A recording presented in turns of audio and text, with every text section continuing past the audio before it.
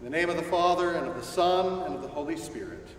Did you hear that? The name of God, in the name of the Father, and of the Son, and of the Holy Spirit.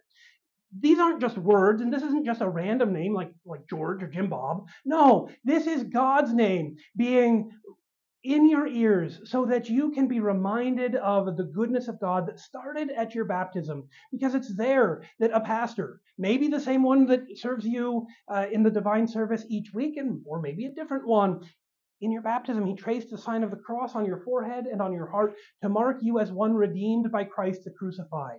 And when the divine service starts by calling on and invoking the name of God, then it's a reminder, oh, this is a continuation of my baptized life. This is more of what God is doing for me.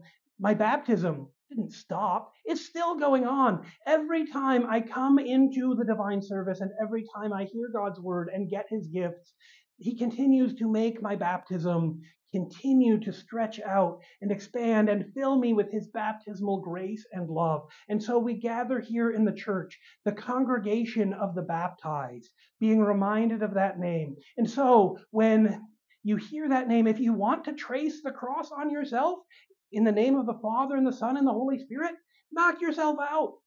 If you don't want to, because it's kind of weird, that's okay too.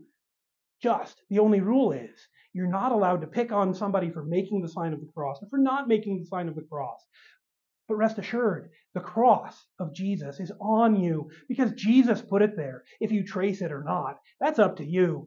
But the gift of God's love from the cross for you, his forgiven sinner, that, thanks be to God, is not optional.